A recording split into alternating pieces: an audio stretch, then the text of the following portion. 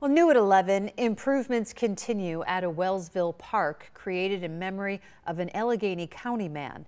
Shane Colligan was days away from his graduation from St. Bonaventure University when he passed away at the age of 23. Now, he was born with a 3-chamber heart and received a heart transplant. Shane was known for his generous spirit, including volunteer work for Buffalo's Variety Club Telethon. New trees have now been planted. One is from the Wellsville High School class of 1974. Alumni bought a tree ahead of their 50th class reunion this year. Shane's father, Tim, is a member of that class. We got this tree and we cut up little snippets of 35 pieces of paper representing the 35 members of our class who have passed away. And we planted those in the dirt first and then set the tree down on it.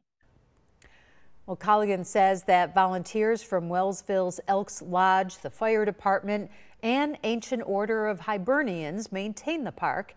If you'd like to help, we have that information at WGRZ.com. And Tim jokes that he couldn't get Shane to mow the lawn, and now he's mowing another lawn for Shane.